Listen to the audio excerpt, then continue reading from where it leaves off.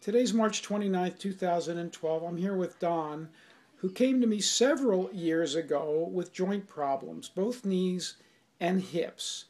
And for the viewer, I did prolotherapy on his knees, which is not a kind and gentle treatment, but he did really well, which he'll tell you, and I did prolozone, ozone injections, into his hips. And Don, you want to tell the viewer what happened?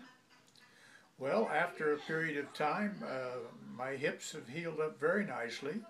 I have absolutely no problem with my knees, and I also had bone spurs on my knees. And I think the treatment was a complete success, and I'm very happy.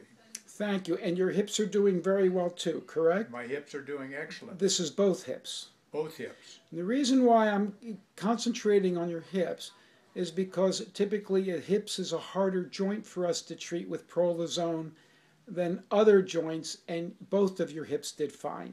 Both hips are doing great. Thank you. May I post this on YouTube? You may post this on the YouTube. Thank you.